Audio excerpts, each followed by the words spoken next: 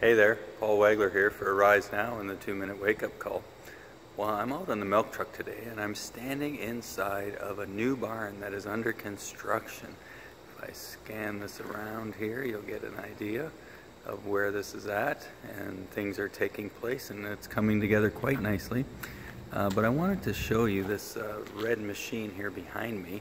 This is what is called a robot. This barn is going to have a robot that milks the cows. Imagine that, where once upon a time, years ago, people only milked cows by hand, and now the evolution of that process has come along that an actual robot will milk the cow. The cows will come in alongside this machine and it will do everything else that needs to get the milk from the cow. And it got me to thinking about how in our lives there's seasons that change. And what used to take a lot of work and be very difficult can now all of a sudden be made easy as the seasons change. Sometimes things start to happen much more easily and with a lot less effort than what it took before in a previous season.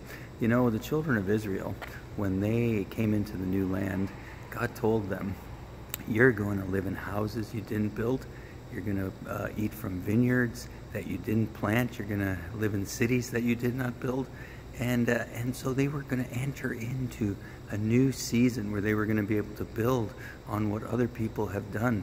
And it wasn't going to require all the work that it had required in previous seasons. So I just declare that new season over your life and over my life right now, where what used to require a lot of work and a lot of effort to get done is going to be done with a little effort, because God is in it and He is bringing us into a new season.